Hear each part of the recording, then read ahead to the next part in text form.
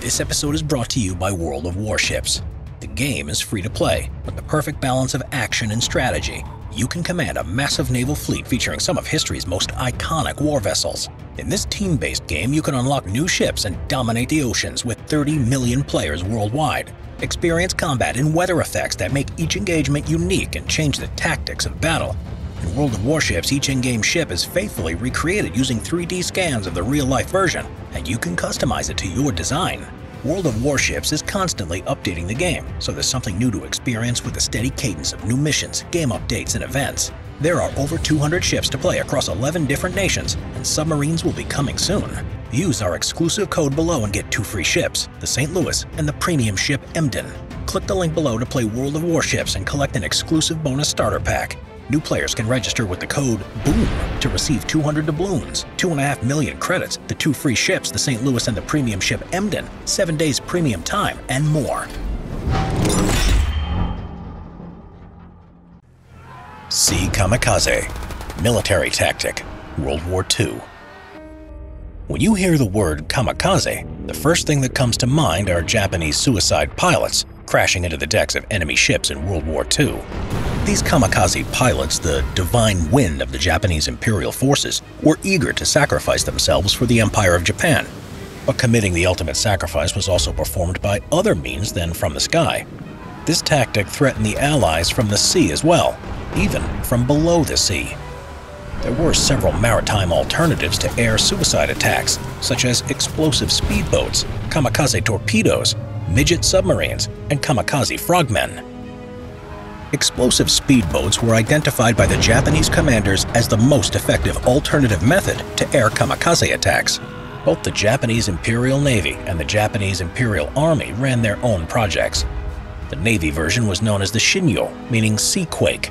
The project, which started in spring of 1944, was aimed at creating a light and fast boat armed with a sufficient amount of explosive to cause damage even to large enemy vessels.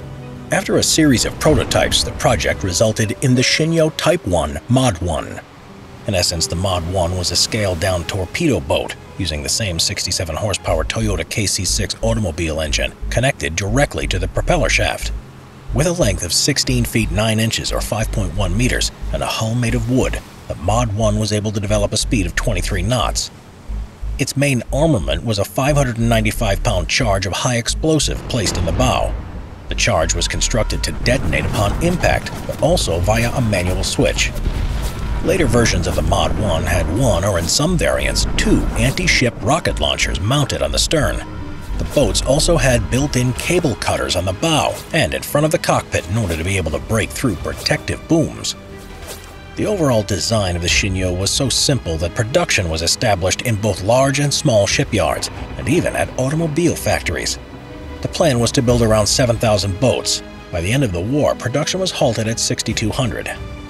The more sophisticated model was the Shinyo Type 5, armed with 2 rocket launchers plus a 13mm heavy machine gun. The Type 5 was designed to serve as a detachment leader's boat that would provide cover fire for the Mod 1s. The Imperial Japanese Army's project was run under the cover name of Maru-Re. The Army developed 2 types of boats, one for training and one that was used in combat. The latter was known as the Heihon model.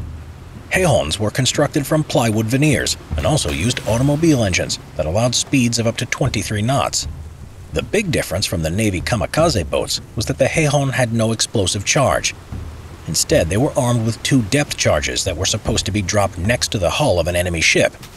As depth charges were not as effective, the Heihon could have targeted only unarmored vessels such as troop transports. Using depth charges instead of explosives in the bow even allowed the pilot to survive the attack. In parallel with the boats, the Japanese Navy worked on a project involving man-driven kamikaze torpedoes. The idea was devised in 1942, but only when Imperial Japan began to face defeat was it brought to the table in spring of 1944. The project was carried out under the codename Kaiten Igyo, meaning the Great Undertaking. The first Kaiten Type 1 was completed already in June 1944. It was a modification of the Type 93 Model 3 Long Lance torpedo. The forward section was extended to fit the pilot and a massive 3,420-pound warhead, which was enough to sink almost any of the American ships. Unlike similar human torpedo concepts, the pilot was placed inside the pressure hull and directed the torpedo with the help of a periscope. The Kaiten-1 was designed to be launched from a parent submarine. Once launched, the Kaiten had a fairly good range and could reach a speed of 30 knots. Its hull was strong enough to withhold a depth of 200 feet. Once close to the target, the pilot would level the torpedo to 16 feet in order to use his periscope. A more sophisticated design than the Kamikaze boat, Kaitens were built at the Kure Navy Yard, one of the largest Japanese shipyards. 3 other Kaiten versions were designed, but the Type 1 remained the first choice for mass production. A total of 330 Kaiten Type 1s and its improved modification, the Type 1 Mod 1, were produced until the end of the war. When the kamikaze attacks became a generally accepted doctrine, the Japanese forces began to throw everything they had at the Allies, even considering Midget submarines.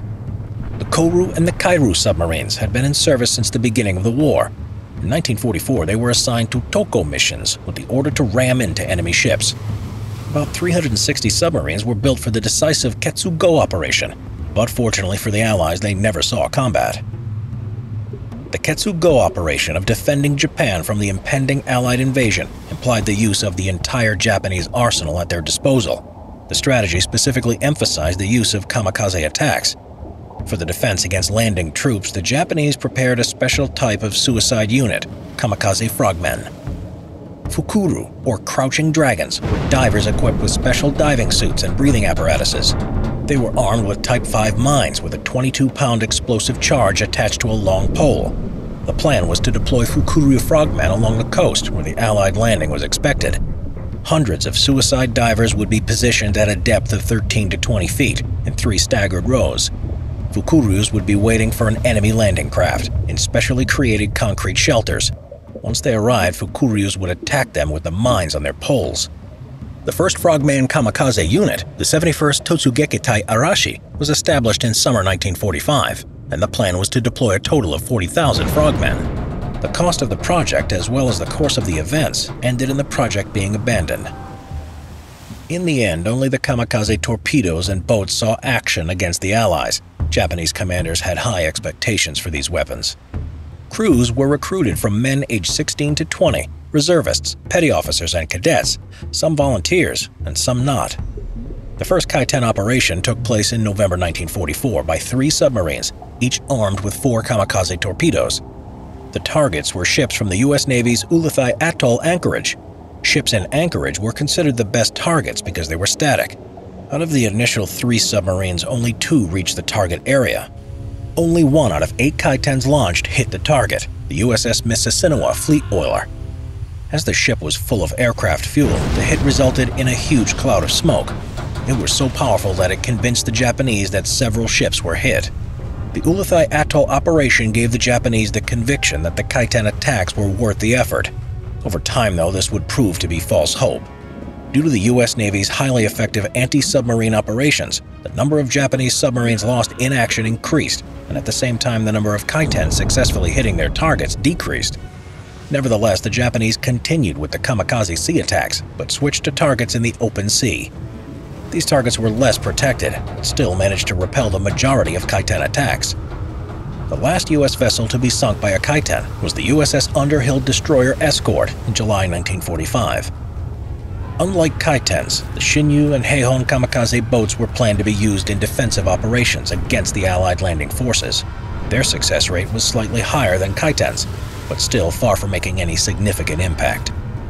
A great number of kamikaze boats were destroyed while being transferred. The boats that managed to reach their bases had some success in early 1945, but that was soon stopped by an aggressive American anti-kamikaze campaign.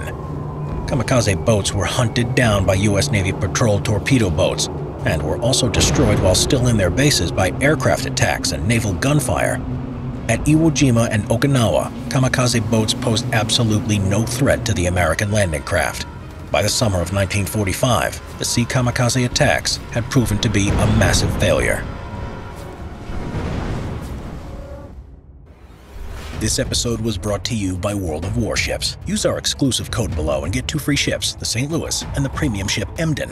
Click the link below to play World of Warships and collect an exclusive bonus starter pack.